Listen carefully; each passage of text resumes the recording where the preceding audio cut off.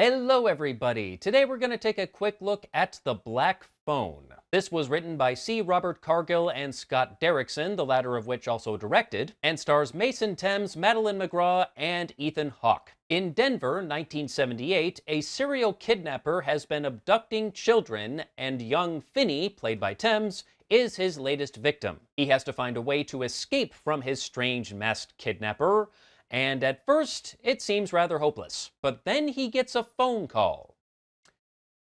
On a phone that's not plugged in.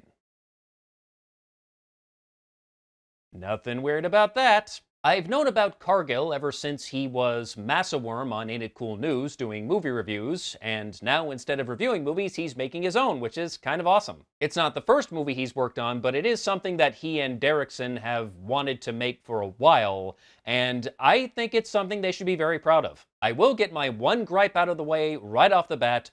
Thank you for the jump scares. I understand the point and the reasoning behind them, but still, Other than that, yeah, this was really good. And even without something jumping out at the camera and going, boo, there are plenty of scary elements in this story, even before the kidnapper shows up. Finney and Gwen are living with their abusive, alcoholic father, who is a real piece of work. Their mother is no longer around. Finney has to deal with the school bullies, who are a ruthless group of assholes. And after dealing with all of that, he gets kidnapped by a crazy man in a mask and held in a basement. And as if all of this wasn't enough, as I mentioned, the black phone hanging on the wall starts to ring.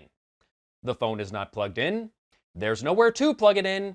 It rings nonetheless. And when Finney answers the phone, shit gets weird. And I don't want to say too much more because I don't want to spoil anything, but I will say there is a bit of a supernatural element going on here with both Finney and his sister Gwen, and it's sort of implied that this may have been inherited from their mother. And Cargill and Derrickson told a very good story here. During Finney's various attempts to escape, there are a lot of elements that at first don't seem like they're going anywhere, but then towards the very end, everything just kind of clicks into place. And that moment when they do is just wonderful. Thames is really good in this. His performance as this bullied child feels very genuine, and I think it's something a lot of people can identify with. I really liked McGraw as his sister, who seems like she came out of the womb without a fuck to give. And I love the cycle of faith that she goes through as the story progresses. Starts out pretty high and then starts to get low, and she starts to question things as all this bad stuff is happening around her.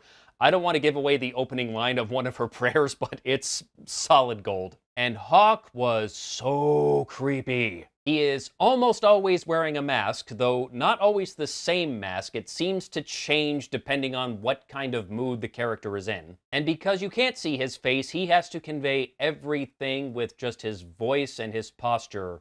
And the voice he uses is usually very soft and calm and almost childlike at times. And combining that with that creepy-ass mask is just so unsettling. He made me believe he was a deranged serial killer.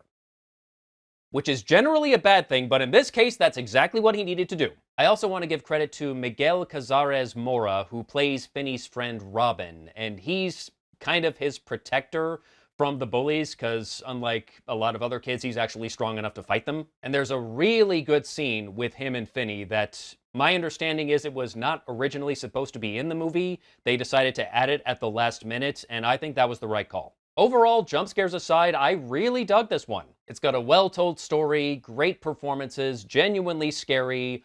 Highly recommend checking this one out. And that's all I have to say about The Black Phone. Till next time, take care.